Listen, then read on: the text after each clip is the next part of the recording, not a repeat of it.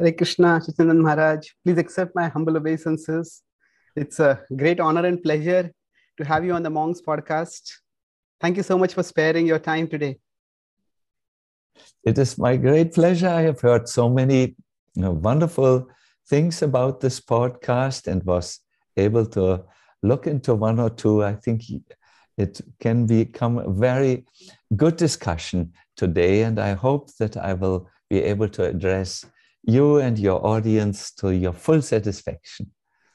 Thank you, Maharaj.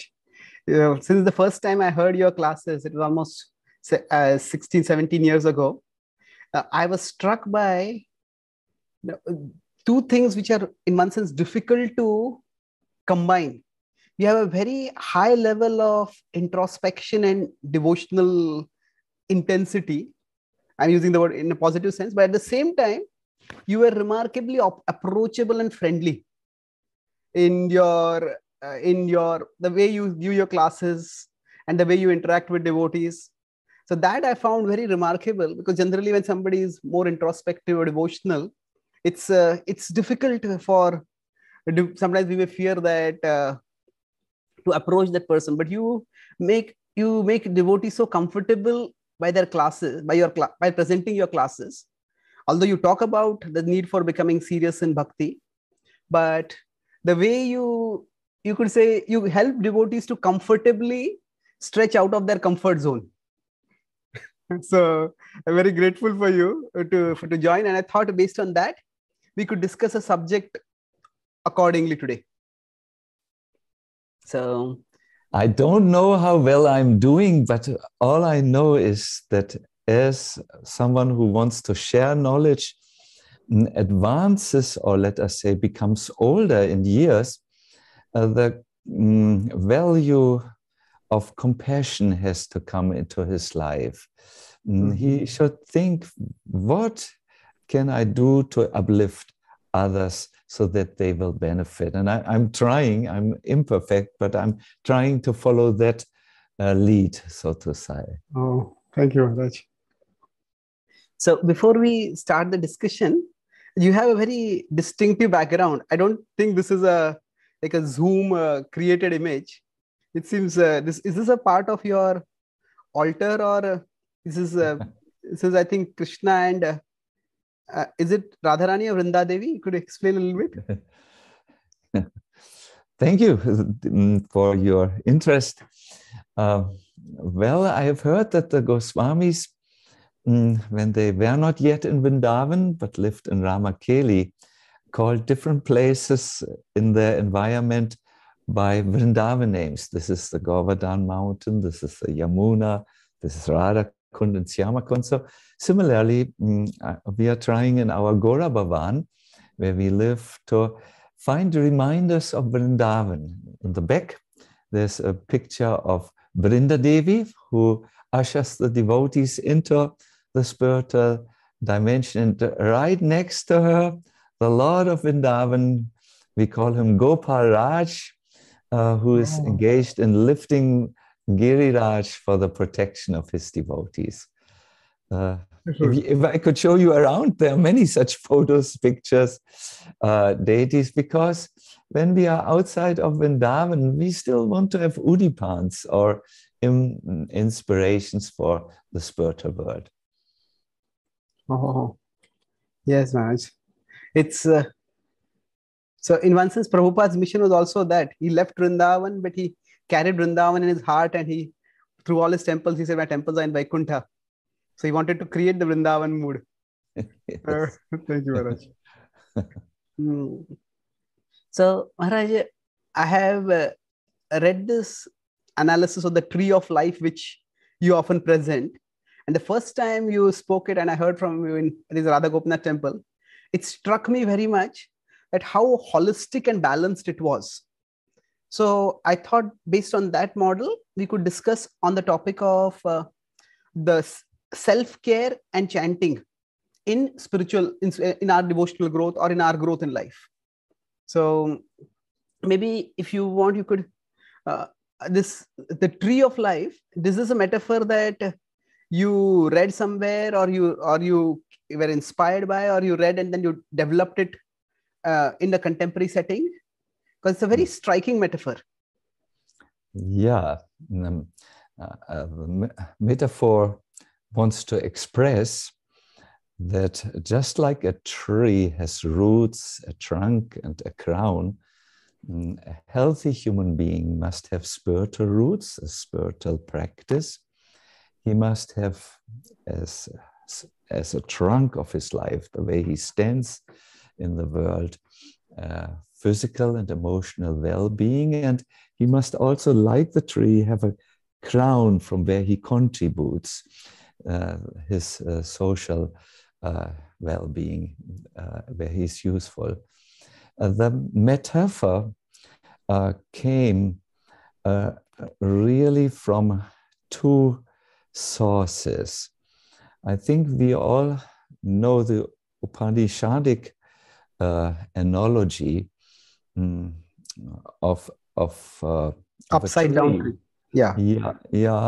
That is that refers to the world. This world is a reflected tree, like you said, an upside down tree, the upside banyan tree. But in this tree-like world, the human being is a small tree.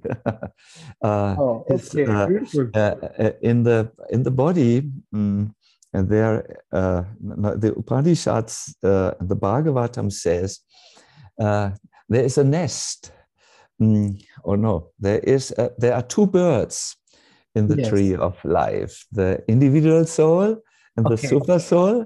One enjoys the fruits and the other is just watching. So the idea that our human body is like a tree came from this Bhagavatam and how do you say, and Upanishadic example, but it is a creative example. It is something I made up in order to take the wisdom of our scriptures and make it relevant for practical application. Oh, okay. Yes, I know. That tree example is very striking in terms of what you said. There are three aspects. There is we could say the inner, and then the personal and the social, could put it that way. In one sense, the body and mind. So quite often, there is the conception that spiritual life itself will solve all problems. That Prabhupada is attributed to have said, especially based on his conversation with his spiritual master, first conversation, that Krishna consciousness itself is the solution to all problems. So when we say that our spiritual foundation refers to one aspect of the tree, is it that our chanting or our devotional practices themselves will take care of the other aspects of the tree?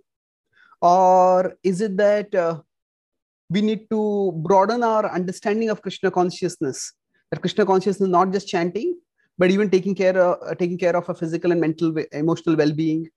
That is also within the ambit of Krishna consciousness. Yes, thank you for this necessary question. And how much does a spiritual person have to take care of the body and mind and his relationship to others? As long as we are in the material world, we have to be active in a parallel way. One area in which we act is our spiritual well-being, but then we have a body. We are now with this vehicle, the material body, and we have to also take care of the vehicle so that we reach our ultimate goal, Krishna consciousness. That's why Srila Prabhupada was thinking of introducing next to the philosophy and the sadhana, also Varnashram in our society. Varnashram is a structure in which each individual member has some physical well-being in terms of his safety, his income, his food, his chapatis. He will find also all the other human needs fulfilled in the Varnashram system. Prabhupada, in order to bring the relevance of Varnashram to our attention, says it is meant to stabilize the shaking position in the world. We are not yet in the spiritual world. We need some support so that we are in this world stabilized and safe and so on. So they need to be done parallel. However, this is very important right at the outset. You need, just like when you go somewhere with a car, you need to take care of the car, but you always, at all times, need to have your goal in mind. Otherwise, your car might take you somewhere where you don't even wish to go. Self-care in itself is not sufficient. You need to combine it with the goal of life so that you take care of your vehicle, of your body and mind in order to reach the spiritual world. Oh, that's beautiful. The way you put it, the car body metaphor is standard. We use it as standard metaphor to talk about how our essential identity is spiritual. But that same metaphor can be used to emphasize the other point also, that for the soul to function in the world, it needs the vehicle. You know, I am not the car, but if I have to go somewhere, I need a car. So I need to take care of it from that perspective. A little while ago, many years ago, not a little while, it was about, I would say, 7 years ago, I was invited to Tehran.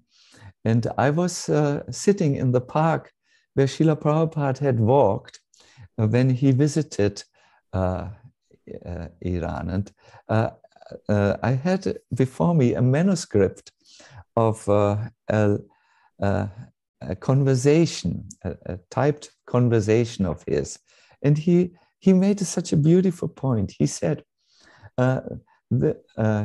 Krishna consciousness does not mean to neglect the physical body.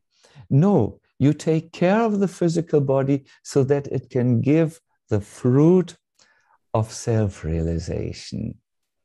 Chaitanya Charan Prabhu, without, let us say, the assistance of the body, only self-realized souls can make it. Those who are not yet self-realized, who are in a body, will find that diseases, strong emotional discontent, social isolation will discourage them so much that they will not pursue their spiritual life with enough strength, and they will become slow and discouraged. That I have seen in many cases when here in the West, when those who came to Krishna consciousness gave up the path. They don't have difficulties with the philosophy. No, they are convinced, but they have difficulties with the other people, the devotees, or they feel, oh, I have no safety in my life. I must go to take care of things and leave the ashram and so on. It's because these areas were not covered to their full satisfaction. Thank you, Maharaj, for sharing this, especially the incident of Prabhupada talking about taking care of the body. You know, I was, when you mentioned the tree metaphor, I just recollected that twice in the Bhagavatam also, the tree metaphor is used, but in a slightly different sense, where I think in the Bali Maharaj teaching, Bali Maharaj pastime, Vaman Dev is being told by Shukracharya that don't give charity to Vishnu. But the reason he gives is that even if you want liberation, you need the like liberation is the fruit of the tree of the body. But if the tree doesn't exist, then you cannot get liberation. And again, the same metaphor comes in the teachings of Vasudeva to Devaki.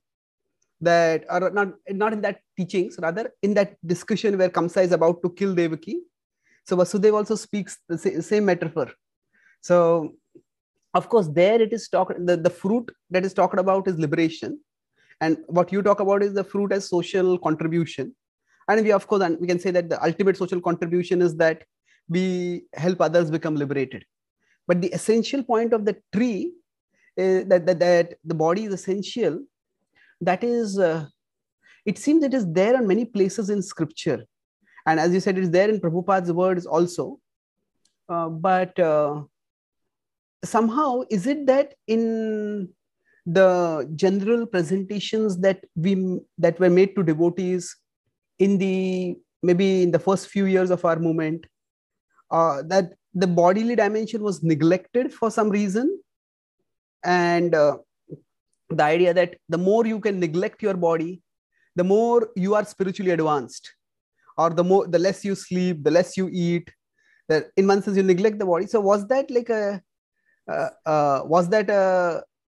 notion that came up because of some circumstantial reasons, or how do we understand? In scripture, it is clear the body needs to be taken care of, and by common sense also, like through metaphors, we can understand that. But still, it's widely prevalent that if somebody extends themselves a lot and neglects either their body or even their social situation, financial situation, that is often seen as a sign of spiritual seriousness or spiritual advancement. So how did that notion come up, Maharaj? I think it comes up in there are two perspectives. One is that it is, I think, very natural that at the beginning of one's spiritual path, one emphasizes his spiritual development over every other concern. Those who have joined us, they have done all before the material life. They have tried to earn, they have tried to become educated, they have tried to live a happy life in their families, where they were eating nicely and had nice relationships. But they have found they cannot become satisfied with these things alone. So therefore, when they hear about Krishna consciousness and the possibility to live an entirely soul-based life, where you try to also get a relationship with God, you think, wow, let me drop everything else aside, and this is the best thing, and you emphasize it. I think it is natural, and there are sociological studies which do say that in the beginning of every religious movement or spiritual movement, the adherents or followers are only into this, and then later, as the movement grows, they also need to take care of other things. Okay. Family concerns, for instance, everyone is a celibate monk when they join, and then concentrates really on the spiritual practice. And after some time, some may decide, no, let me also have a family, and then other concerns come in. So I think it's permissible. We have to excuse our super enthusiastic devotees who may have been a little irrealistic. They tried to give up the body and the mind and all their concerns, but they found out later, oops, the body and mind is still there and it has some needs. Also, you must know historically, Lord Chaitanya's movement has role examples. The 6 Goswamis of Vrindavan, who gave up everything. Just 1 minute, if you don't mind. Can I just respond to the previous point before you go to the second point? Because yes, please. So that was very striking. So I read in sociological studies about the zeal of the new convert, Yes. that whenever somebody joins. But I had thought of it more in terms of they want to convert everyone to their path. And that is true. That is, I have got the answers and everybody accept it, and everybody else in ignorance. But it can also, so that you could say almost some form of extremism or fanaticism that can come not only in terms of imposing one's ideas on others, but also imposing those ideas on oneself in a way that may not be sustainable or realistic on the long run. So it could be almost like two sides of the same thing. Yes. One way is external on the world, and another is on one's own body and mind also. So would you echo, is that similar to what you are saying, more or less? 100%, yes. I would say the first, it starts with, wow, I found it. And nothing else counts. Everything I knew, I was not becoming happy. And then the second step, wow, this everyone should take this, and it's so good. And sometimes Chaitanya, Charan, Prabhu, another very unfortunate thing comes. It's only a theoretical finding. It's only a conceptual agreement, but it is not realized.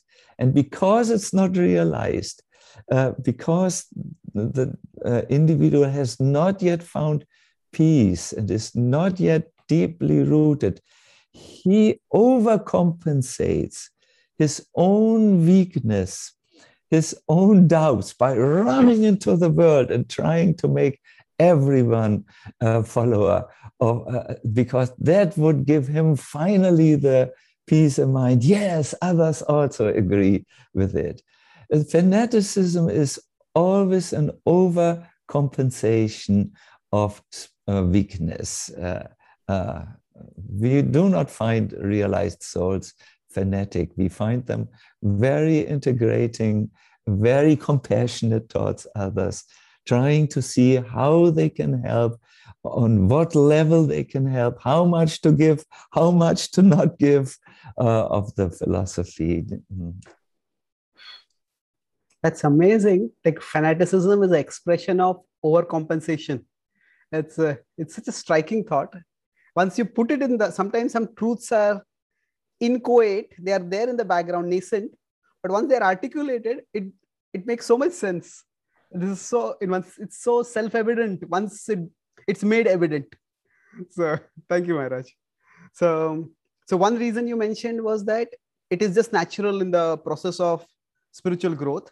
And the other reason I think you were mentioning that our exemplars are renunciates. Was that the point?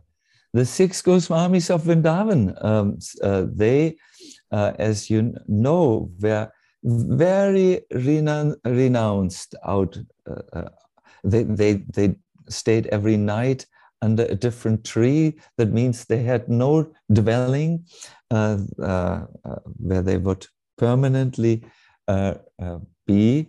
Only later they had bhajan stalis where they would do their bhajans, Ter Kadamba and Pavan Sarova and other places. But they were very renounced. We have stories of Sacinandana Swami offering his deity every day a little, it was not even a full chapati, a little bowl of roasted grains, and then Lord Madan Mohan says, can't you just offer me a little salt at least?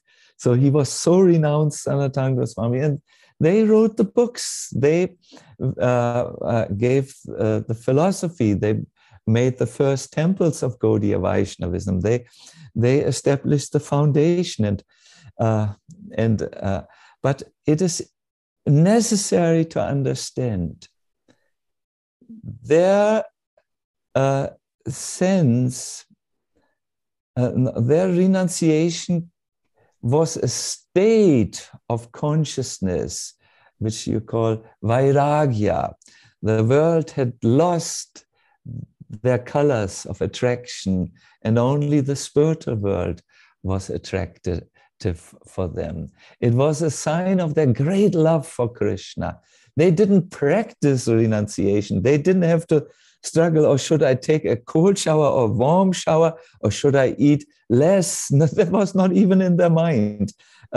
we who are not like this and who practice renunciation without having that state of mind, we need another medicine which the Goswamis gave us. And I want to quote it, what Rupa Goswami and Sanatana Goswami said about proper renunciation. And you will, I don't know, how do you respond to what I said? The role model of the Vrindavan Goswamis gave us an example and an ideal of renunciation. Mm-hmm.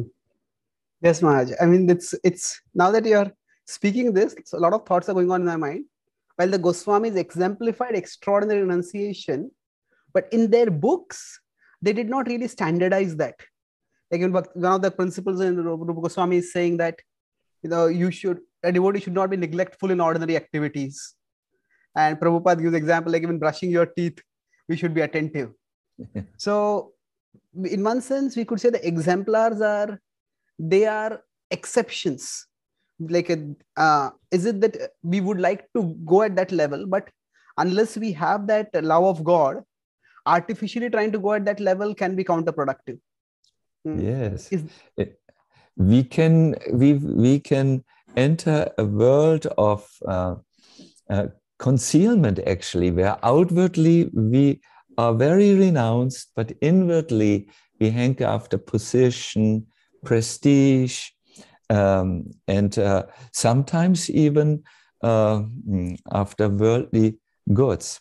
What I wanted to say, Chaitanya Charan Prabhu, is the medicine which the Goswamis gave was called Yukta Vairagya, or proper renunciation. And the way they articulated it was, Rupa Goswami said in the Bhakti Rasamrita Sindhu, Anashaktasya Vishayan Yatarham Upayunyataha, etc.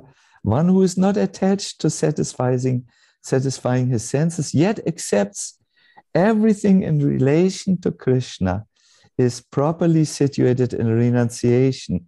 And then in the next verse, he makes it even more clearer. He says, that renunciation, which is practiced by those desirous of impersonal liberation and which rejects things in connection with Lord Hari, thinking them to be material, is called Falgu Vairagya, external or false renunciation. It won't stand very long. So when there is something, this is Prabhupada's understanding of renunciation, that is useful for devotional service and which comes from the material world. You accept it, but not for sense gratification, but in the service for Krishna. And our body, look at this, how useful the body is. It has hands to clap during kirtan. It has a tongue to chant. It has ears to hear. It is a kirtan body. Or if you want to not just say one sadhana should be done by the body, you would say that it's a sadhana sharira, a vehicle to perform spiritual practices. It's very useful. If you use it for your self-realization, it is a gift that assists you. That's proper renunciation. Yes, Maharaj, that's beautifully put. So it's not only, you could say, it's not just a sign of fanaticism or overcompensation, as you said earlier, but it's also, there's also philosophically, it's a misunderstanding of how things are to be done. And so when the Goswamis exemplify renunciation, it is that they are not actually in one sense neglecting their bodies. That they are, is it that you understand that they are functioning at such a high level of spirituality that their bodily needs themselves have become minimized? So because as you said, the Goswamis would eat very less, sleep very less, and but their vairagya, of course, was not falgu. So their renunciation was in no way coming in the way of using their body in Krishna's service.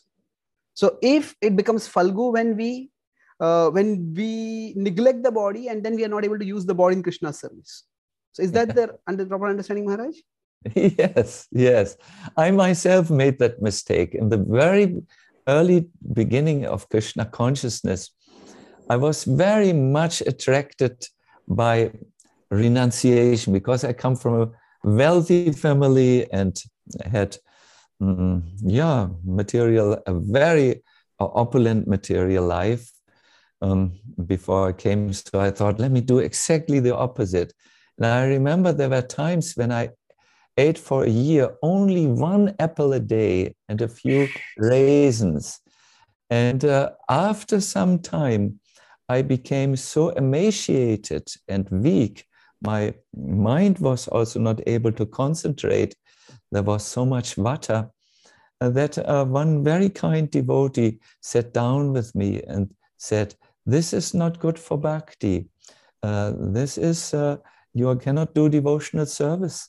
You have exaggerated renunciation in an unhealthy way. And he explained then the concept of yukta vairagya. And this is what he said at that time. He said, there are 3 visions on the world. Karma, that means, how can I enjoy the world? It is looking at the world with the intention, is there something for me to enjoy? And if yes, then how can I get it? Then there's jnana, the opposite. It looks away from the world. Oh no, the world is entangling, the jnani says. But then there is bhakti. And he said, in bhakti, we look beyond the world. We don't look at the world. We don't look away from the world. We look beyond the world. We look to Krishna and see what is useful in his devotional service and how can I develop love. Oh, okay. Jnana, the concept of renunciation, which was maybe there in my mind when I was immature, very immature. I'm not saying I'm mature now, but in the very beginning was, I was such an accomplished sense enjoyer. Now I wanted to become an accomplished renouncer. At the early time, I was admired for money, for wealth, for opportunity, for sense gratification. Now I turned around. I wanted to be known as someone who eats very little, who sleeps very little, but the same hungry eye who wanted to be in the center was still there. Bhakti means Krishna is in the center. It's not about you enjoying or renouncing. It is about Krishna. It's a total different perspective. Oh, beautiful. So look at the world, look away from the world, but look beyond the world. That's nicely about karma, jnana, and bhakti. So we can say, in one sense, the body also represents a part of the world. So that's a very striking vision. I try to also play with words when I write on the Gita. So I had thought of a play of it like sometimes we romanticize the world, we demonize the world, and then we utilize the world. So yes, wonderful. So, thank you. Wonderful. Thank you, Maharaj. So, Maharaj, with respect to the body, I think most devotees have now recognized the need to take care of the body. In one sense, as our movement is also growing, many of our devotees, senior devotees, are becoming older, where the need for bodily care becomes more evident also. If we could shift the discussion from the body to the mind a little bit, unless you want to elaborate something on the body further. But it seems till now, emotional care is something, or taking care of the emotional side or the emotional needs, mental health, emotional health, that sometimes is still seen as something which is this really necessary? If somebody is having mental health challenges, we often say mantra is manastrayateti mantra. that the mantra frees us from all mental problems. So now we understand that earlier you started by talking about parallel lanes, that we take care of our bhakti and we also take care of our body. That is because the essential vehicle for serving Krishna. But to what extent do we also take care of the mind, not just through bhakti practices, but through some other measures also which may be required for the care of the mind? Yes, wonderful, wonderful. You have a very deeply engaging way of looking at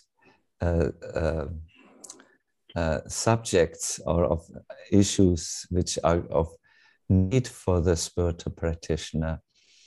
Thank you, Maharaj. Well, in this world, we find a model called the pyramid of needs. It was presented for the first time by Maslow. Yeah, Maslow's hierarchy of needs. Yeah. And he used to say, first we have physiological needs. You need to have food. If you don't eat for 1 year, I mean, most of us will give in after 1 week already. Then there is problem. When there is no sleep and you become totally sleep deprived, you will not have your sadhana. You can't concentrate on chanting. Then when that is fulfilled, you go a step higher into your safety needs, then to the belongingness and love needs. And I wanted to say here, this is of course a material, it is not coming from bhakti, this pyramid, but it is useful to a certain extent. And I once asked Radhanath Maharaj, at what stage does someone decide to join the Krishna consciousness movement? And Maharaj said so nicely, it's not because of being convinced of the philosophy that someone primarily joins because of this reason. He said it's because he feels these people are better than the other people which I have association with. I want to rather be with them than with the other people who seem to live on a sinking ship and so on. So they want to belong. They want to have friendships amongst devotees. I mean, don't we hear this from Rupa Goswami? Friendship with like-minded devotees is necessary. And then it goes to esteem needs. I would say it's more being in my dharma. For instance, I am a preacher. Prabhupada told me this. I would not do very well as, let us say, cleaning a place. I would do a lousy job because I would be, my dharma seems to be different, my swadharma. So also you get a lot of dissatisfaction when you don't find your dharma, and if you find it, you will be respected by others. Oh, he is a good cleaner. He is a good preacher. He is this and that. It's a definite need. I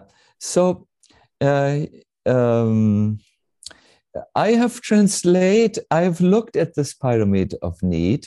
I found it was useful in talking about physical well-being, emotional well-being, and if you go higher, it goes into social well-being, because these things are simply, this is the way the world is. It is, but what the materialist doesn't always have so clear is, for what do you do this? For what purpose is this existing? What should you attain by taking care of? Why do this? And I would like to, just because it is so important to understand this, I would like to share something which Bhaktivedanta Thakur wrote about loving oneself. For a devotee, this self-care or loving oneself, some people say, sounds just so opposite to all he wants to do. He wants to love Krishna. He wants to attend to Krishna. He wants to care for Krishna's concern. And then all of a sudden, what is this new age wishy-washy, love yourself and take care of yourself? This objection is justified when you don't take care of yourself with the right motivation, with the right goal. Then you will be totally entangled in Maya.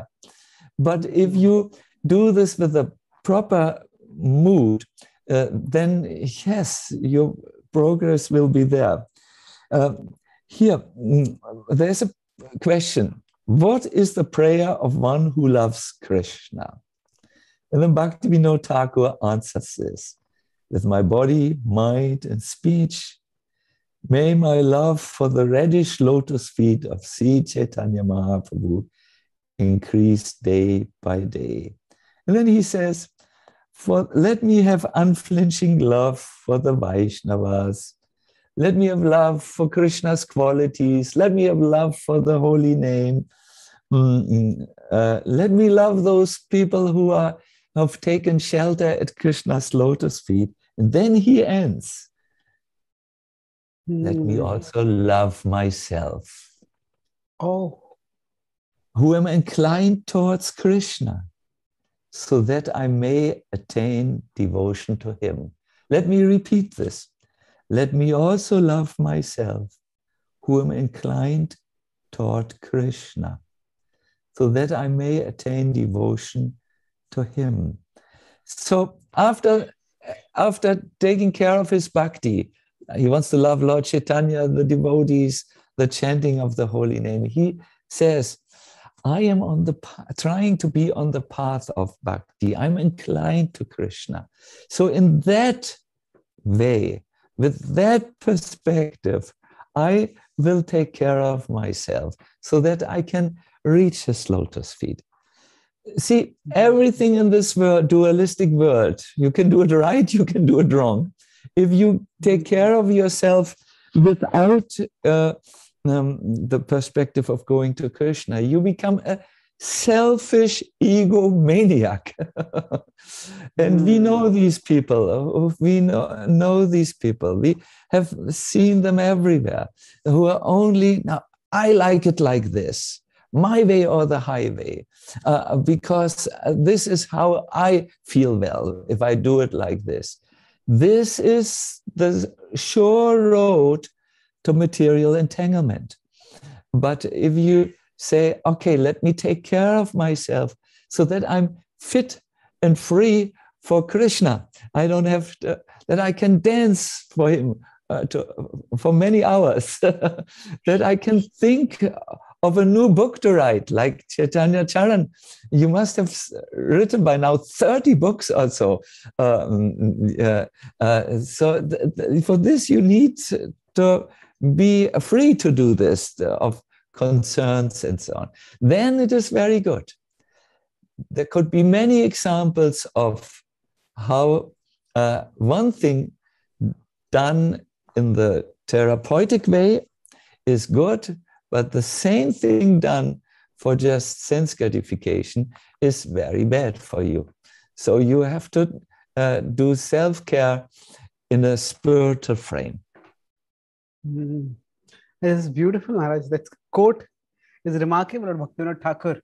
And another point which you mentioned toward the end was that you talked about therapeutic use. So normally we talk about that more in terms of material things, that material objects, that is often used in connection with Yukta Vairagya. But what you are saying is that can also apply to our inner life, that taking care of our mind and as self-care or self-love, as you mentioned, that it can, if it is within a devotional context, then it becomes, it can become a part of our inner healing. So that's beautiful, Maharaj. Just one point about this. So is it that say we become lovable, or we should love ourselves after we become pure enough to be lovable, or is it at whatever condition level we are at that time also we should still love ourselves, not in the narcissistic sense, but in the sense of in the functional sense or in the healthy sense? So is that love for oneself an advanced stage of devotion? Because in that quote of Bhaktivinoda Thakur, that comes almost at the end. So can a condition, or should a conditioned soul also love oneself, a sadhaka? As you know, the word Atma, or self, carries different connotations according to the various perspectives you know. I wouldn't say love the body, or love the mind. I would say here the word care is more appropriate. Yes, that it is taken care of, like if you take care of your vehicle, because it can carry you to where you need to go. Yes, yes, and I believe this is very much part of Varnashram. Chaitanya Charan Prabhu, we here in the North European zone, at one stage, we're thinking a little bit of Varnashram. We noticed that we have a responsibility to take care of old people. We noted we have a responsibility to take care of children, of people in the congregation. And we looked for a system that would give us insights, first of all, where to place everyone, and then to see their needs and their rights also, which they have in a society. And we worked on that quite elaborately. Srila Prabhupada had told our leader that he should explore this Varnashram model and see how it could be applied for ISKCON. And it was at that time, this was 25 years back, it was really back. At that time, we were thinking of Varnashram. Then we totally forgot it because it was too difficult to bring it into an ISKCON context. We had to take care of our temples, of our farm projects, of printing and distributing literature. And we left this. Then a few years ago, when I started to look for a model that is holistic, a spiritual presentation for the outside world, where they would see the body, mind, and people are well taken care. I read a book by Bhaktivedanta Thakur, which really was a mind turner for me. It's the book Chaitanya Shikshamrita, I believe. Yes, yes. And it is an elaborate description how to apply Varnashram to spiritually minded people. And in that book, he said the whole purpose of this is to take care of people's spiritual, physical, emotional, and social well-being.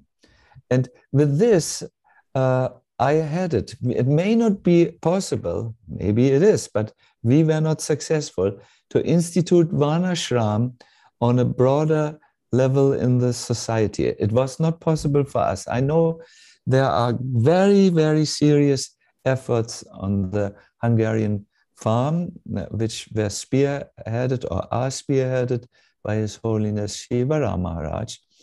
but we could not do it.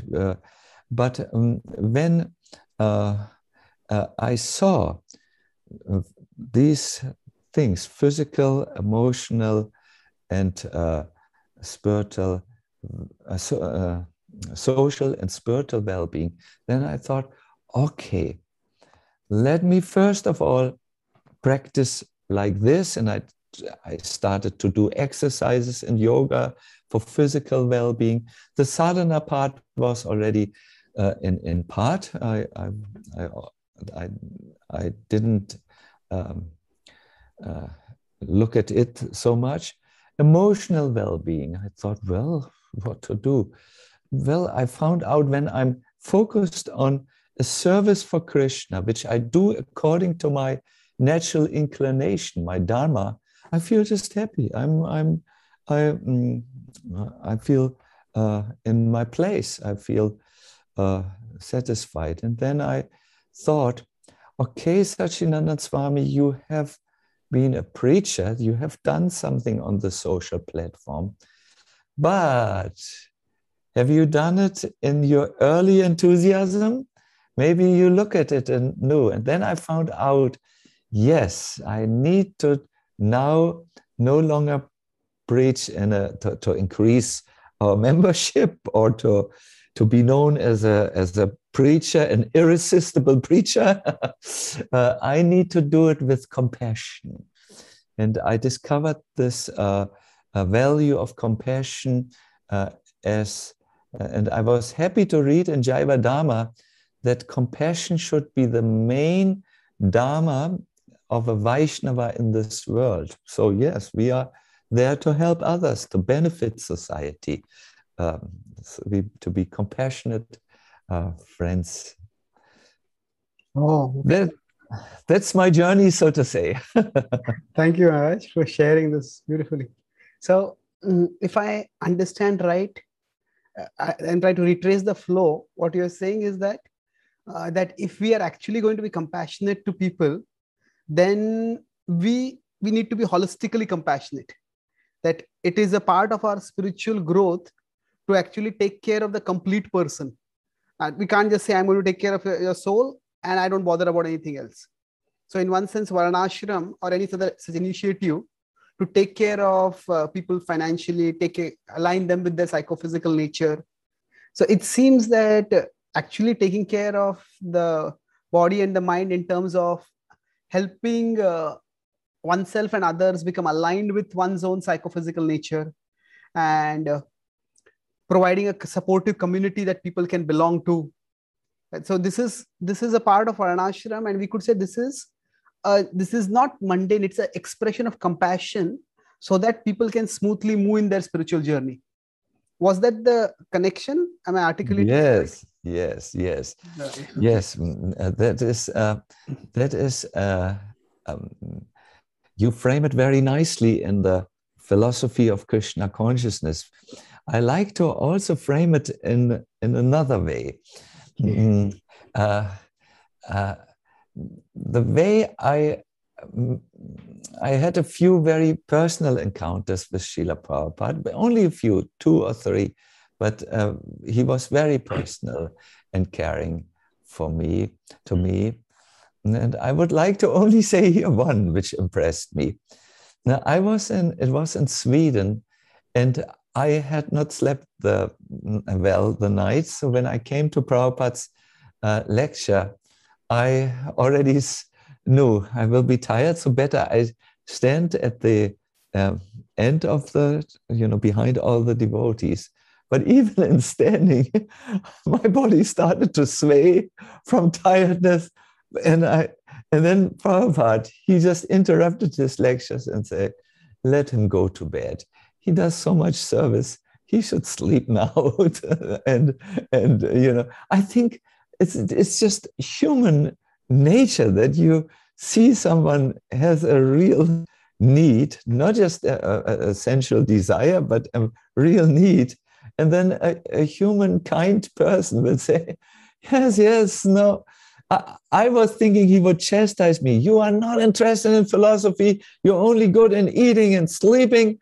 you are not really my disciple. I thought when he stopped his lecture, he would say like this. But then he said, no, you do so much service. You just go and take your rest now and sleep well until you are strong and healthy. It's a compassion. It's a human nature. It's not just, let me say, a philosophically understood need or strategy. It is something which a mature person will do. Like for some, Prabhupada wrote this very famous letter. First comes your health, then comes your sadhana, then comes your seva. He wrote this letter. I would like to know the context in which he wrote it. Did he write this to a devotee who was ill? Then this statement looks, we understand it in one way. Did he mean it as a general prescription for all the devotees? I must admit to you, I do not know the context, so that I cannot answer this. But at least there is a letter of Prabhupada where he says, first health, then sadhana, then seva. Although we usually think seva first, then sadhana, well, I don't know. Maybe you know what I want to say. We may put the order in a different way. Yeah, we may even invert the order completely. Sometimes for seva, we may give the highest priority and we may extend ourselves so much that both health and sadhana get neglected. Yeah. Yes, Maharaj. So now going back to the earlier point of Varnashram. So if I understand right, when you're talking about Varnashram, it's not so necessarily so much in terms of like we create an elaborate social structure. That could also be a possibility. But if I understand it, what you're saying is as an individual, applying Varnashram would mean trying to align ourselves, align our services, our engagements with what we understand is about our nature. So that will itself give us some amount of satisfaction, and that will lead to a little bit more of emotional health and robustness. Were you using Varnashram in that sense? Yeah, I always think we need to understand the philosophy like this. If we cannot apply all the steps for cultural reasons, for manpower reasons, for so many reasons, then we need to see the essence and go with the essence. And Varnashrama is a model for taking care of these needs, the spiritual needs, the physical and emotional needs, the social and the social needs. So I would also further recommend, if you want to find your the proper way in which you take care of the needs, it's sometimes very, very useful to talk with others. Best is with spiritually mature people. In the old times, these were brahmanas. And see, how do you see me, Prabhu? What have you noticed is my lacking, and where can I improve? It helps because often we are a little bit blind when it comes to these things. We are sick because we didn't know how to keep a healthy way. We are sad because we have not known how to have emotional well-being. We are maybe spiritually undernourished because we have not known ourselves how to nourish ourselves properly. So therefore, people can sometimes act as a healthy mirror in which you can see all those parts in you which you cannot see without the help of a mirror. Okay.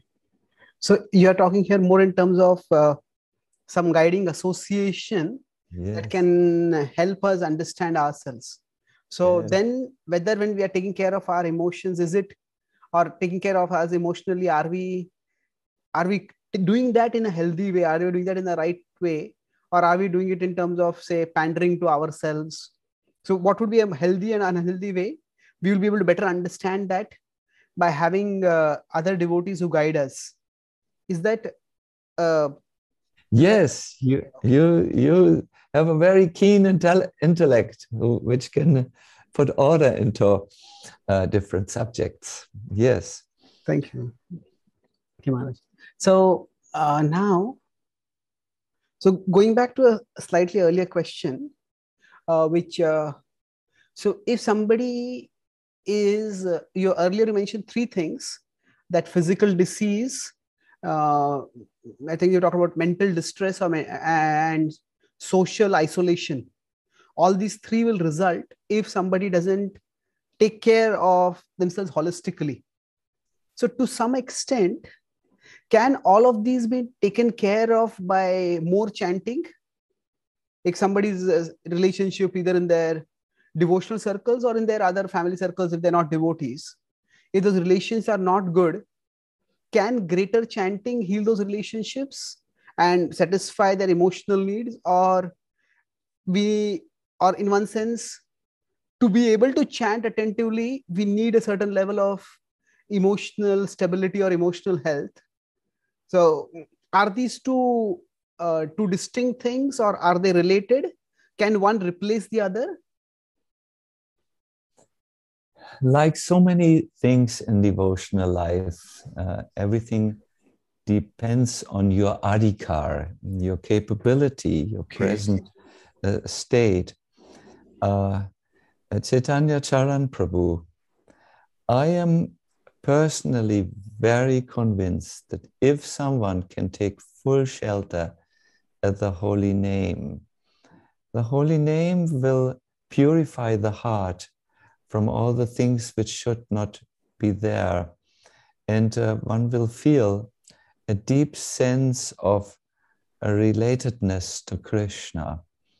So at that time, one will heal on many levels. I do know that Srila Bhaktisiddhanta Saraswati Thakur, he prescribed the holy name also in terms of physical illness. He told his brahmacharis they didn't need to go to a medical doctor. I'm supposing this was not in severe cases like for cancer or so, but mostly he said they should chant. Now, if someone can take shelter in the chanting of the holy name with body, mind, and soul, many, many things in his life will become auspicious. The Bhakti Lata beach will grow, and it is described in the Madhurya Kadambini that if you water the seed of bhakti and it grows, then the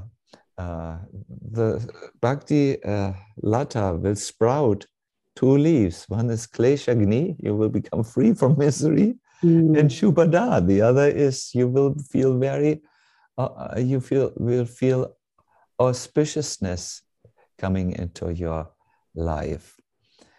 I have been given the service to give retreats on japa and also kirtan. We have many kirtan melas and so on. And I have seen miracles happening for those who have taken full shelter in the holy name. I have seen people become even cured from diseases who made a turn and taken care. Still, I don't think it necessarily is an either-or discussion. I think someone who is chanting and takes full care in chanting will understand, what do I need here to make my chanting well. For instance, I have seen that I do personal japa retreats where I chant from the morning till the evening. And I've seen I can be much more awake if I do just for 20 minutes, a few exercises that get the circulation going so that the body and mind will not feel tired. I don't think this is necessarily in contradiction. I realize if I would be full of pure love of Godhead, I don't think Gorkishore Das Babaji or Jagannath Das Babaji would do yoga in the chanting sessions. I don't think so. At least it's not heard. I do know that Prabhupada did morning walks because it was good for his circulation. I think it's a little bit a question of common sense and how much you take care of the body and so on. Observe yourself. What does the body need in order to be active in devotional service? Can you do Nirjal Ekadasi and do your service? In Ekadasi where you neither drink nor eat anything? Or is it maybe better if you drink a glass of water? You have to see that yourself.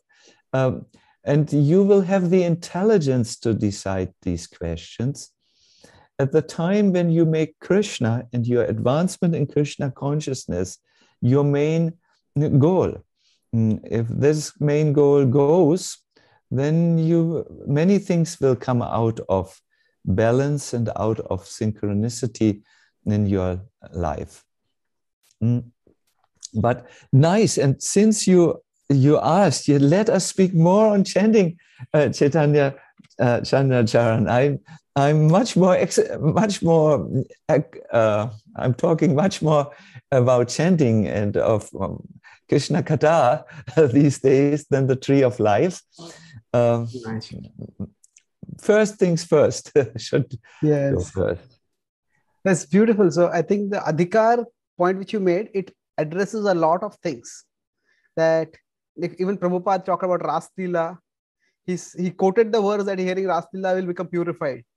But if you are becoming agitated, then don't hear the Ras Leela.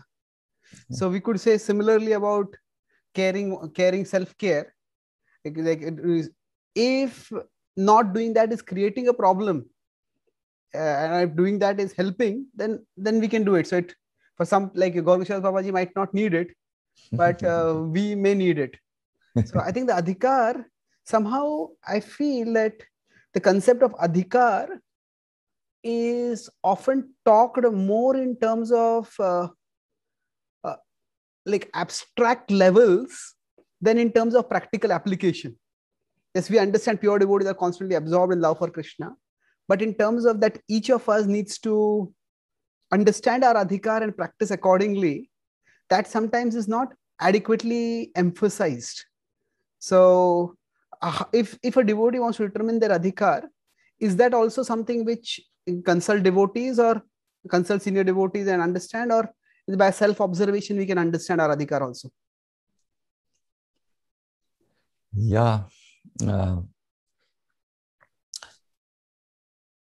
Self-observation is very, very necessary. Introspection, but I would say aided self-observation. Okay. Therefore, the philosophy is very important. When you read and understand the books well, there will be a time when you will integrate the teachings, and then you can really decide and see most of the things yourself, because you are helped by a perfect source. This is called Shastra Shakshu. You see the world through the scriptures, through that lens, and through the lens of the scriptures, you see many, many things much more clearer than without that lens. And then you have if you want to go to others to advise you, make sure they know you. Make sure that the others whom you asked have affection for you. They are concerned for your growth and well-being, because only then, when they know you, they have the motivation to compassionately help you. Is their advice really suitable? But self-observation can help us a lot to see the adhika. You gave this beautiful example of listening to Rasa Lila and other such related katha. You can definitely see when it purifies you, then your bliss of Krishna consciousness. But if this should agitate you and you begin to think of the man and woman relationship, then for now you can observe, this is not good for my spiritual life at this stage. Let me put this book on the pile of books which I read later when I have increased my spiritual life. So self-observation can immediately help you. And I believe that this manana is a very important part of the life of a devotee. First comes Shravanam, he must hear. Then comes mananaha, that means he must reflect on what he has heard, and in this way also do and include self-reflection or self-observation in it. And then he should see, what can I apply in the nididhyasan and on the third step? And then your life will be increasingly spiritual. You hear something, you reflect about it in relationship to you, the world, and so many other things. And then you see, what of the many things you have heard and reflected can you now, today, apply in your Krishna conscious practice? And then it will go very, very beautiful. Yes, the scriptures are meant to make us independently thoughtful. There's such a statement. Do you know, Chaitanya Charan, a guru should have one goal in teaching.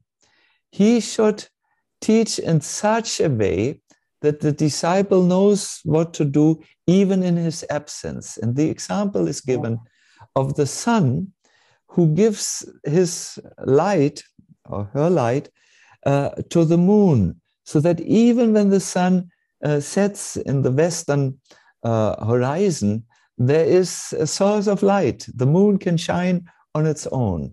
It has given, it has received the rays. So in our spiritual training, our spiritual life, we should really take care that we become, have the self-observation and that's the goal of the whole learning process. One of the goals, the other is to fall madly in love. Yes, of course. And it's a very beautiful point, the way you phrased it. In say, we could say material books on counseling, I had read the success of a counselor is to make oneself redundant. But I had not thought about it in spiritual terms. But what you're saying is that in terms of the mood of devotional dependence, we often emphasize, that Janme Janme Prabhu say, that I am eternally dependent on my spiritual master's mercy. So in terms of that mood, it will always be there. But in terms of practical decision making, a disciple should be able to make decisions. Yes, in the absence of the spiritual master also. Like Prabhupada would say about us, when will they ever learn? Oh, okay. And this is quite a radical thought. Even the example of sun and the moon is also very striking.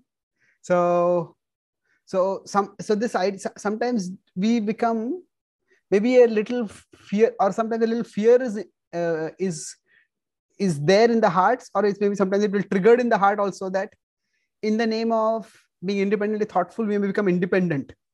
Yeah. But what you are making the point is that that it may well happen that we may not have the guidance at some time, that the spiritual master may not be accessible for whatever reasons.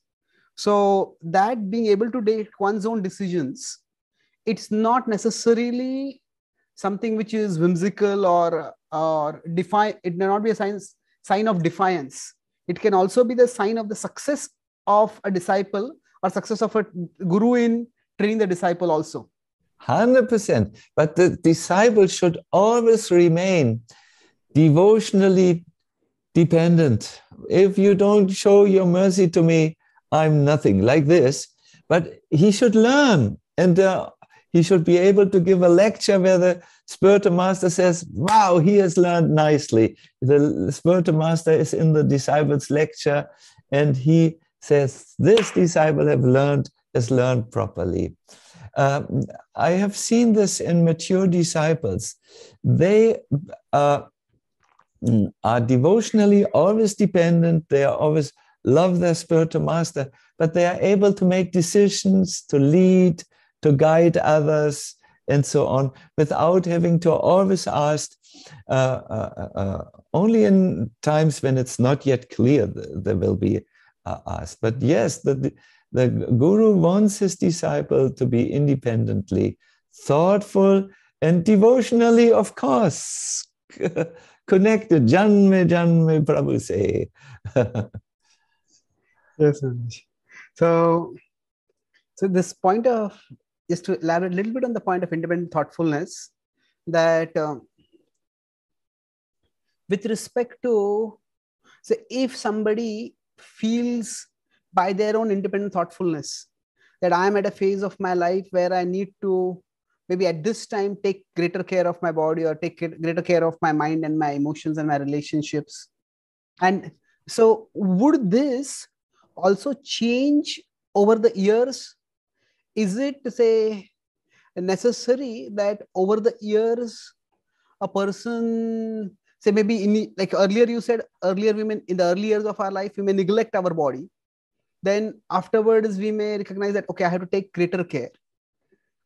Then as we grow further, when we become authentically detached, we may also maybe neglect or transcend, we could say more appropriately, transcend some aspects of the body's demands. So is this like a linear progression, or could there be ups and downs? That means in a devotee's life, there could be phases when they, irrespective of whether they are more advanced or less advanced, could there be phases when they need to take greater care of their emotional side? The physical side, we understand. If somebody falls sick and they have a severe sickness, then definitely they need to take care. But can a devotee, can even a very senior or advanced devotee experience some emotional turbulences which may necessitate that they take greater care of their emotional side?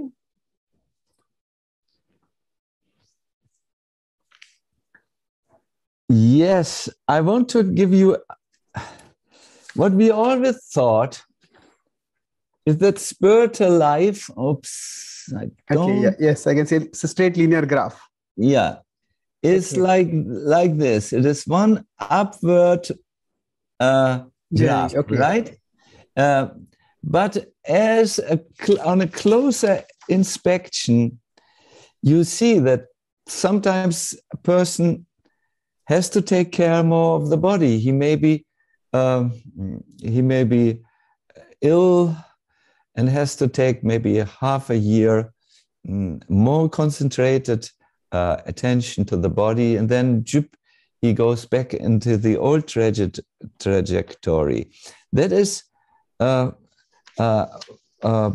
what I have seen, Chaitanya, Charan, is that spiritual life is a little bit, I'm not such a good drawer. It's like a spiral. Oh, spiral, okay. Yes, and a spiral, in a spiral, it goes up, but you always come to the same point which you were before. Let me give you an example. As a bhakta, a young devotee, you might have been disturbed when someone ate your gulab jamun, and you were and you become very angry. So your false ego reacted. Who do you think you are? I'm 2 weeks early, more in the society of Krishna conscious. I'm your senior by 2 weeks, and so on. Then 2 weeks. Yes. Then he may go further, advance further. Then he may be a sannyasi as a danda, stands there in the kirtan, and one young, perspiring devotee whirls around, and loses his balance and falls on the sannyasi, and the sannyasi loses his danda. Now there are two responses. He could give a mature response and say, please, maybe you have spun too much and lost your balance, and not make a big thing out of it. Or he could, as a sannyasi, become totally disturbed, like he became as a bhakta when someone stole his gulab jamun. And he may be very, very angry all of a sudden, not in control of his emotions. At that time, after the incident, he would sit down and say, oh, sorry, I made a mistake. I was too much hurt on my sensitive ego. I should definitely improve here. So in other words, the same issues come up again and again. Issues of material attachments come up even as you go higher. Even we understand at the level of bhava, there are still issues that come up, like aparadas, making offenses, and so on. So you need, I think, the spiral model where you move upwards, but you come to the same areas, east, west, south areas, serves us more in our spiritual advancement and sheds a genuine light on genuine self-purification and transformation of the heart. So I wanted to say this in response to your question, do issues come up again? Yes, and then they are left and are not important because you move forward and onwards in your life. But then again, you might confront them, the same issue, but in a more mature way, hopefully. Okay, so and now I'm understanding why you use the spiral metaphor. So it's that, say, a devotee who faces a health challenge when they are, say, 5 years in Krishna consciousness, and a devotee who faces a health challenge, or we could say even a emotional, relational challenge also, when they are 25 years or when they are 45 years, the challenge itself may be the same in broad principle. And in all three cases, they may need to focus a little bit more on dealing with those challenges. But based on their spiritual advancement, they will have greater maturity, greater insight. So it's like they will be facing that challenge itself but from a higher perspective. Yes, and deal totally different with it. Sometimes the health challenge for an advanced devotee, he will say, I don't care any longer for the body. Let it degenerate. I don't want any medical invasion. It's time for me to leave this world. He will not be so disturbed about the health challenge as he was when he was a bhakta. Okay. So overall, when you're giving the example of a spiral, that means again it comes back to the point of adhikar and self-observation, that I have to know where I am on the spiral. So that also means that just because a senior devotee dealt with this problem in this way doesn't necessarily mean that I also have to deal with the problem in the same way. Yeah. I may have to deal with it in a different way. Yes. So Yes. I just give one example, if in case you would like to address that. Like one devotee recently mentioned to me that, whenever I fall sick, I never take painkillers. So I asked, why is that? Actually, I talk about this with many different devotees. And one devotee said, no, painkillers have so many side effects and other things. I want to avoid those. But then another devotee mentioned to me that if by my past karma, I am supposed to go through some pain by taking painkillers, what I'm just trying to escape that karma. So let me get that pain right now. But then I talked with another devotee. This is the diversity. They said that, okay, but if that pain is so much that I can't chant, I can't study, I can't do any service, then even if it's my karma, it's like I can't bear so much karma right now. So better let me take some painkiller and maybe that karma will come in the future. So another devotee gave me a response that actually, in one sense, if we take the karma argument too far, we can say that where do you stop? If the weather is so too hot, should we use a fan? The discomfort because of the heat also is because of my karma only. I'm living in a place where it's so hot or so cold because it's my karma. So should we not try to deal with any discomfort at all? So in one sense, we could say all of these could be valid personal approaches based on, when a person is at different levels of the spiral. Could we say that like that, Maharaj? Wonderfully said, yes. And the different levels on the spiral obviously relate to one's own adhika or capability, and one should not imitate the ways of another. Yes, very, very nicely summarized. Thank you, Maharaj. Maybe just, can we have 2-3 more questions, Maharaj, before we finish? If you wish, yes. Thank you. So, is it that in our scriptures, we don't see much examples of self-care? We see more of the self-denial or renunciation more. So could it be that as Kali Yuga is, we could say, progressing or regressing, depending on the perspective, as Kali Yuga is moving forward, is it that we will need, we means as individuals, as well as in our outreach, people are coming to us, a greater degree of self-care will be required because people are more disturbed, there's far greater stress and other things, and even the family structures and the relationships are more unstable today. So could it be that self-care is a great, if we consider even 50 years before and today, society has become much more disintegrated now as compared to a few decades ago. So will self-care play a greater role in a sadhaka's life in today's world as compared to, say, a more traditional setting? I do think so.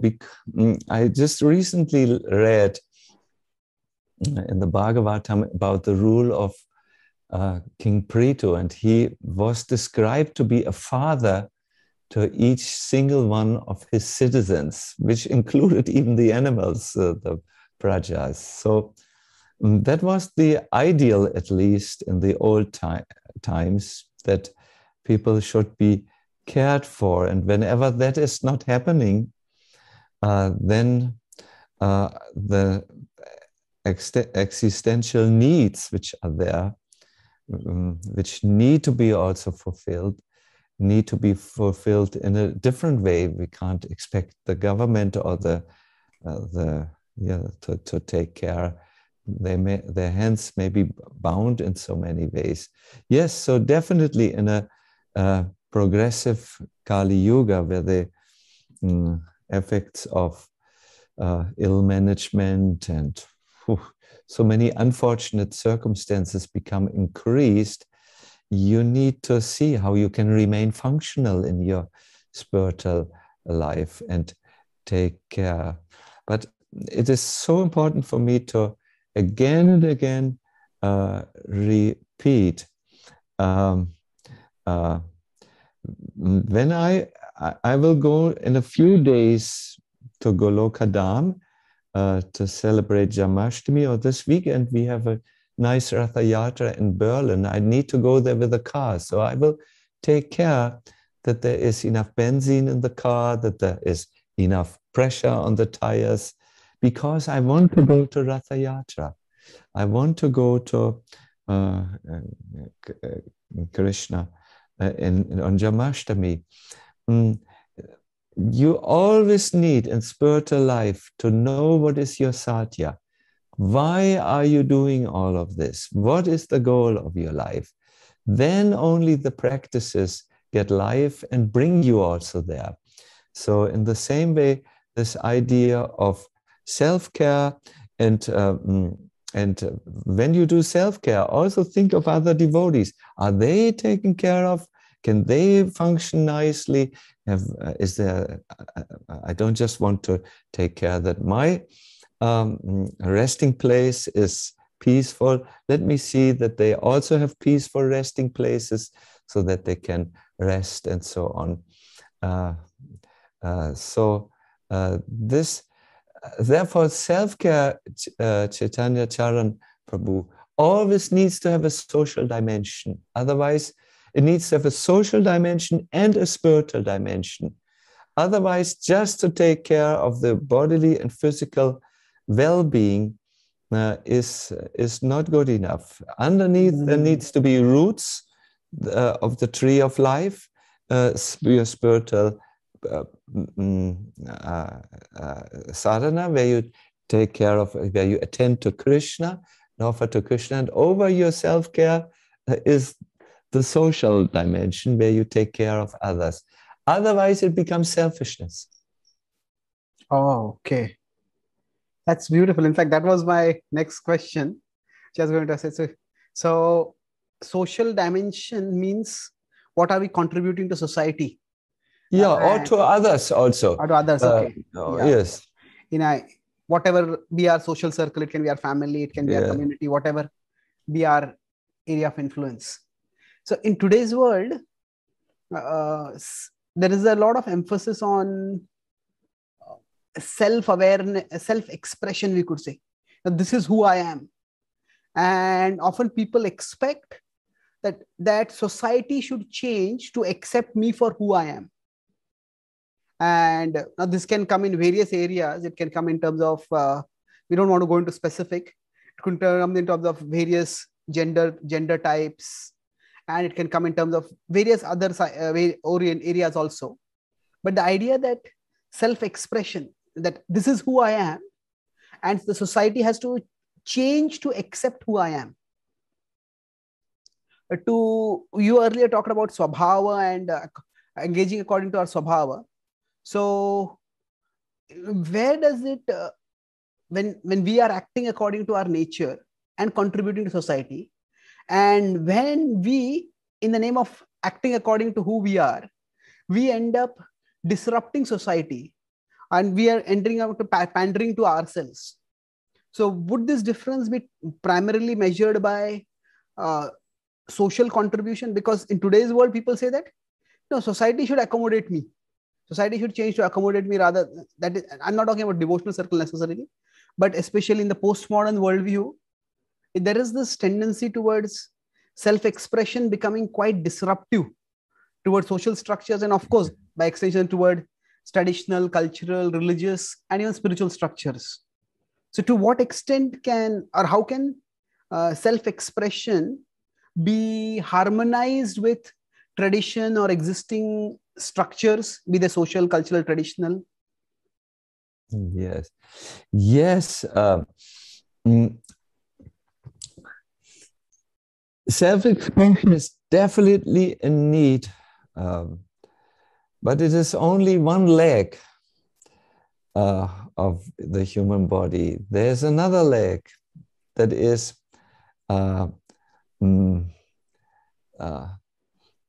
to take care of others, and then there is even a third leg to take care of your eternal dharma. I was thinking about dharma a lot in a life school which I'm developing called the Vedic Way, and in that life school we have found out that dharma stands on three legs. One is, it's called Swadharma, your own Dharma. It relates to how you are now, the human being. Someone is an artist, someone is a priest, someone is a field worker, someone is an author, and so on. That's his Swadharma. That's how he is.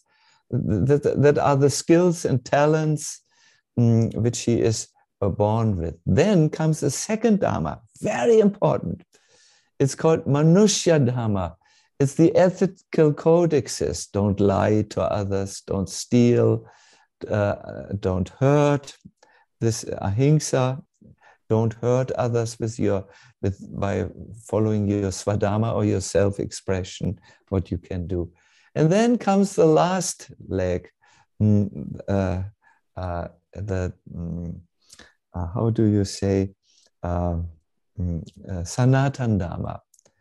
I have actually given the analogy of a house, the Dharma house. Everyone needs to live in his Dharma house. The fundament is Swadharma. The walls relate with the environment, that is Manushya Dharma. And the roof, which protects you from everything, is Sanatan Dharma. And everything must be in place. Let us take a successful businessman who at the same time harms others with his business. He may make money. He may be a money maker. He has a good intelligence for seeing opportunities for business. But if his Manushya Dharma is not intact, how to take care of the environment of others, he will be a very disturbance. And let us say he is ethical towards others and so on.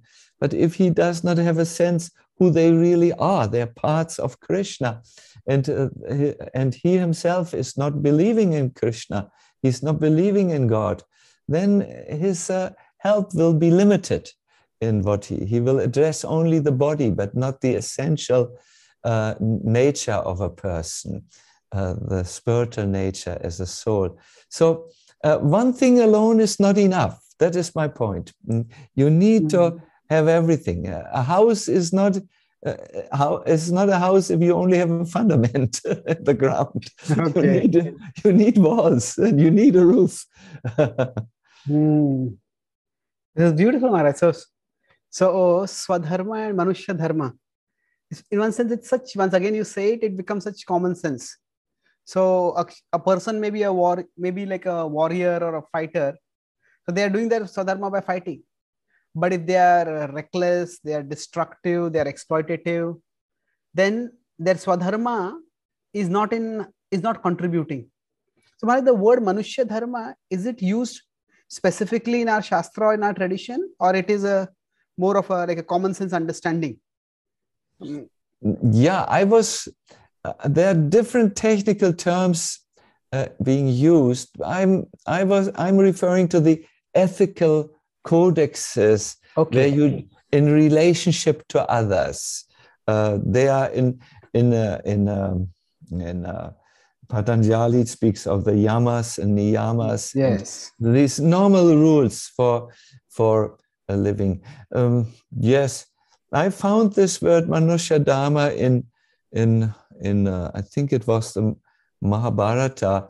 It's just Swadharma is in relationship to yourself.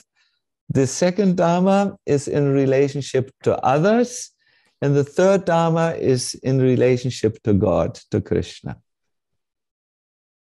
Oh, okay. That's beautiful.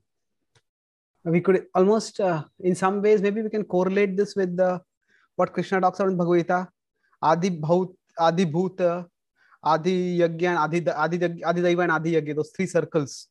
The body, mind, you could say the society or environment, and then the supreme. That's beautiful, Maharaj. And so what you're saying is that all three need to be addressed. That's when we are actually living in harmony. Yeah. Okay. Many things, Chaitanya, Charan Prabhu, are compositive, where many things come together. And one thing alone is not enough. For instance, health. You need to sleep enough for health, or a minimum of 6 hours. But you also need to eat. Second thing is there. Okay. You need to breathe also. Oh, very important for health. You need to, what else? Water. The health is, and you need to exercise the body. In other words, health is a phenomena which you only can experience when the composites are there, the different elements which come together in such a way as to create the desired outcome of health. So in the same way, Dharma requires a few things to be really there. I have so often seen in the West, we have these very famous singers. Oh, they sing and they earn, when they sing at one place, they may earn a few $1,000,000 and so on. And they are definitely in their Dharma. They are singers. They are, Varnashram doesn't have the highest social rung for them. They are Shudras in Varnashram, but our society glorifies them. But some of them, what ethical life they have. They drink, they are very bad to their friends and their partners, and for money they will sell their head even, and so on. This is not a successful life, although they realized one type of Dharma, to sing. Yes, very beautifully, very, very talented, very expressive, and so on and so forth. They need all the three things to be successful in life. That's beautiful, Maharaj. Yeah, it's so true that when I was studying my engineering, I could see that some students really had passion for engineering. They would just, if they get given a challenge, they could just forget everything and spend hours and hours on doing those things. The kind of absorption, the kind of attraction they had was huge. But at other times, they were into unhealthy habits. They would to smoke and drink and do other things and use abusive language at times. So in one sense, they were aligned, but they were aligned with one aspect of their nature. But other aspect, I could see their overall contribution to society or even to their own well-being was not really so much. So this is beautiful. I never thought of this in terms of dharma as we could say, we align with ourselves, but we also align with the bigger wholes that we are a part of. So the more we are aligned, then the more we can be healthily productive. Yeah.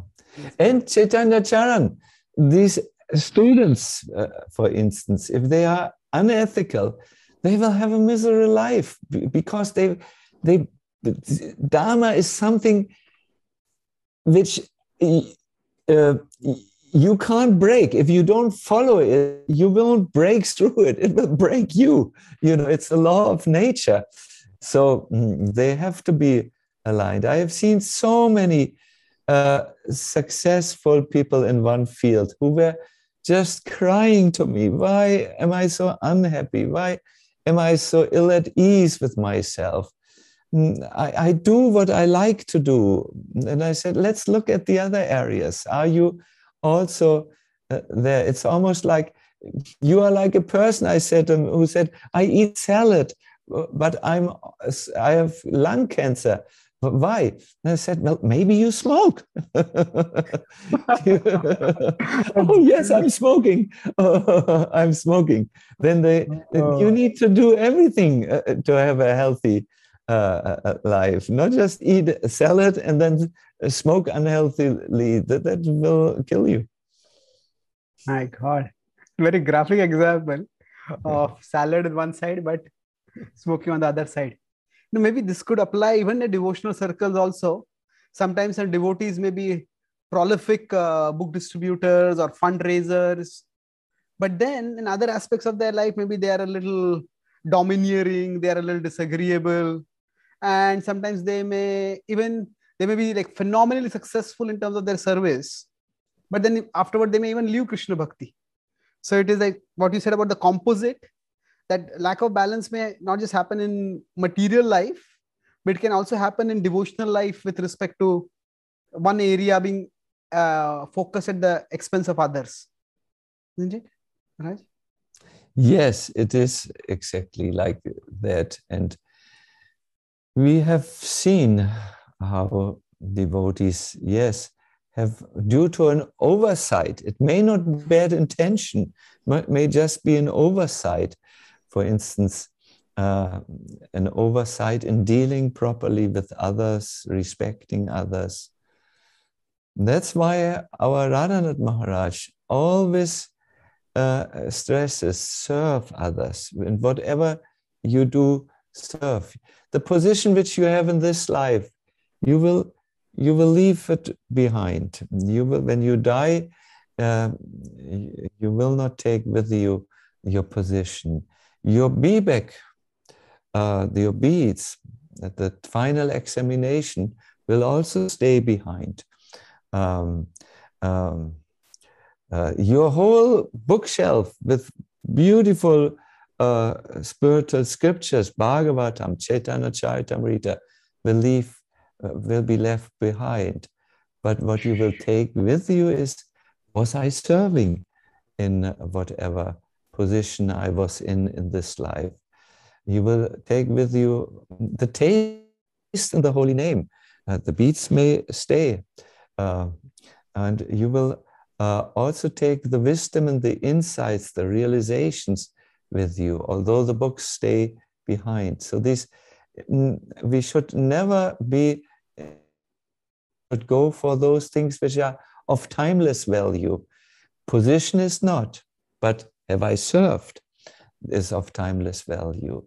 The beads, we will, even in this life, someone may lose his beads and may take new beads.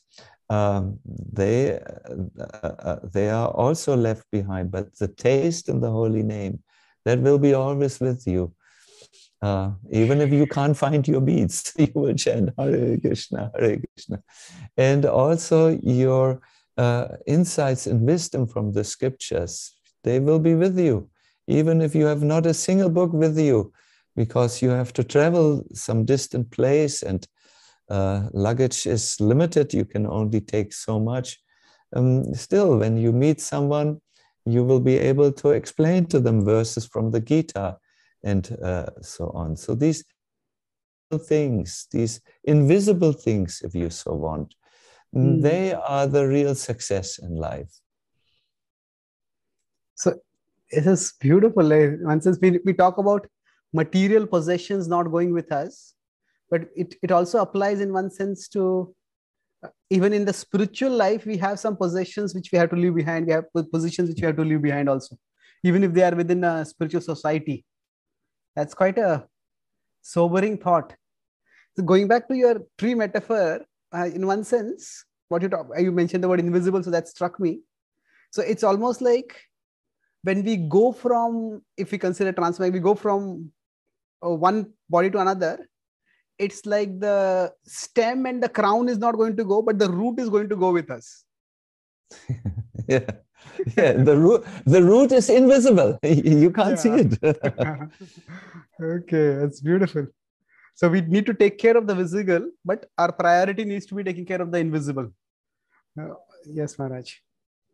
This has been such a inspiring talk, inspiring discussion, and especially this last point, quite a sobering, at the same time inspiring point to contemplate.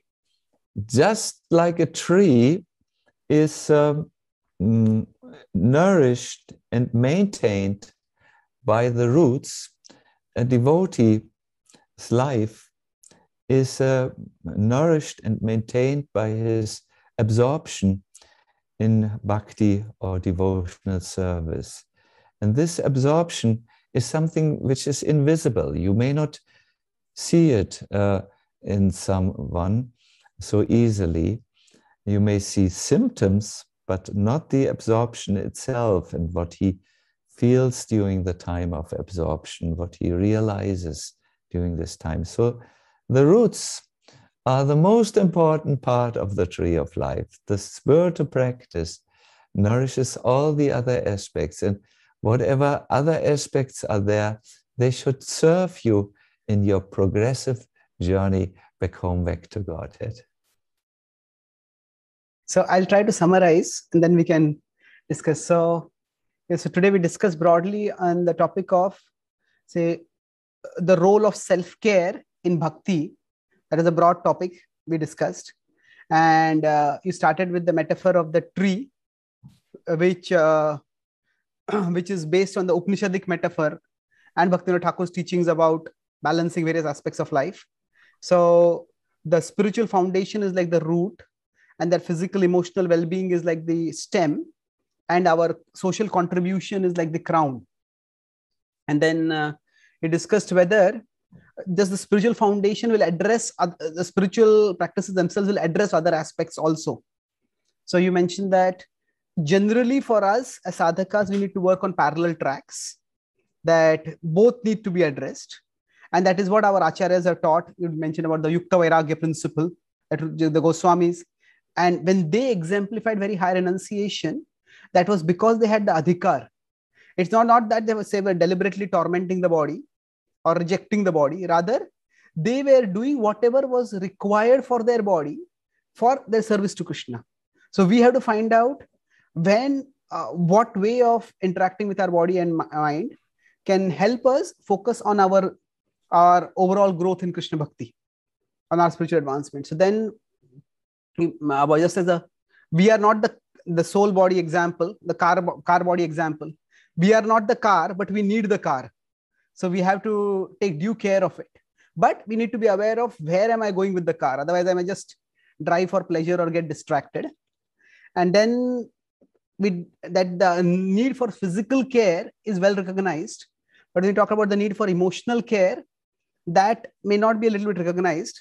So actually, before that, you mentioned the point that neglecting the body and the mind may be a natural result of the zeal of a new convert.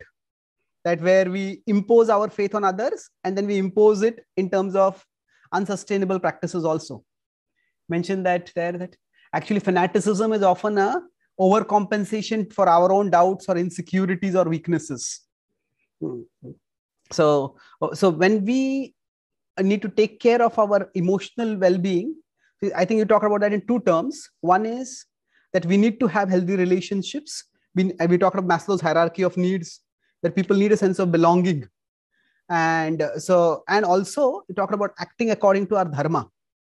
That will itself give us a certain level of satisfaction. So that is more or less related with the self-esteem needs. So the problem with the hierarchies like the Maslow's pyramid is that they may talk about various levels of needs, but for what purpose is it ultimately? That is not known. So our scriptures give us that ultimate purpose that is to be fulfilled, that we develop our love for Krishna and attain Krishna by taking care of all the other needs at various levels.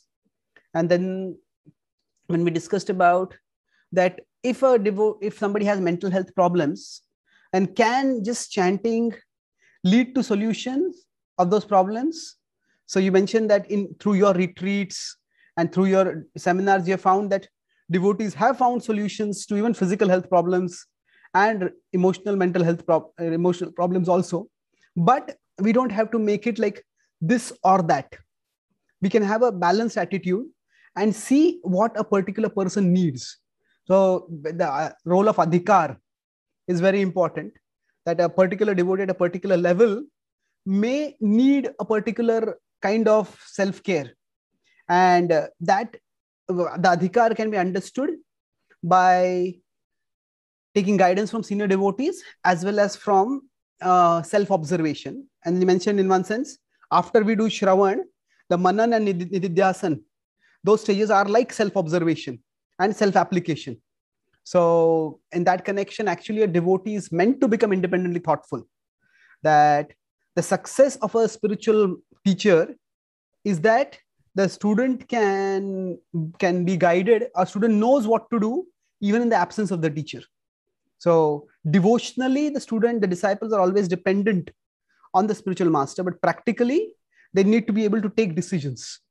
And that is not a defiance, but that is actually success of the spiritual master's training and the disciples' assimilation of that training. And then we also talked about when somebody is being independently thoughtful, the primary focus is on how we can best serve, understanding our own body and our own mind. Our mood is ultimately of service. And then, especially in Kali Yuga, as social structures are disintegrating, greater level of self-care may be required. So rather than thinking of this simply as self-care, we see it as compassion. We started with the theme of compassion also, that what people need for their spiritual journey, we take care of providing them that. So in that sense, compassion is we take care of people's spiritual needs, but also if they have certain physical or emotional needs. Varnashram is essentially not just a social structure, but it's also individual alignment. And in that case of individual alignment, we talked about 3 levels of dharma. It is not just swadharma. Somebody may be a singer and they may be excellent. They may love singing and they may be very good at singing, but they may be having all kinds of unhealthy habits and self-destructive behavior. So there's swadharma, and there's manushya dharma. That is how they are contributing to society. And then ultimately it's Bhagavad dharma. So many things are not isolated in life, many important things, but they are composites. Just like for physical health, it's not just we have to take proper food, but food, rest, exercise, all these things have to be balanced. And air, breathing. So somebody may be on salads, but they're smoking. So naturally they'll get cancer. So somebody might unidimensionally focus on one area in life. It could be in material life or even in spiritual life. And that may create some level of imbalance. So now, as devotees, if we learn if somebody gets too attached to a particular service, that may not be because of rebelliousness, but that may be because of immaturity, that they focus too much on book distribution or fundraising. So then as they grow, the balance will come. And to avoid getting imbalanced on the spiritual path also, we need to remember that there are externals in spiritual life, which we have to leave behind. So our record of book distributed or temples built or whatever, even our Bhagavatam set and bead bag, we are not going to take. But our insights, our taste, our devotion, that is what we are going to take. And that's why the focusing on the tree, the root is most important. And then the stem and the crown can be taken care of. It is the root that is what is going to go with us sustainably, eternally, in fact. Thank you, Maharaj. Would you like to add any concluding points?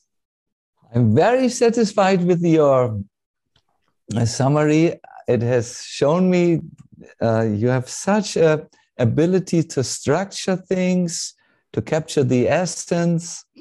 And I wish you and those who are listening to this podcast many, many years of insightful studies of this beautiful Krishna consciousness, which has so many wonderful jewels to offer. I'm very pleased. I enjoyed our discussion very much, and I have only my best wishes to you and all those who watch these and all the other episodes.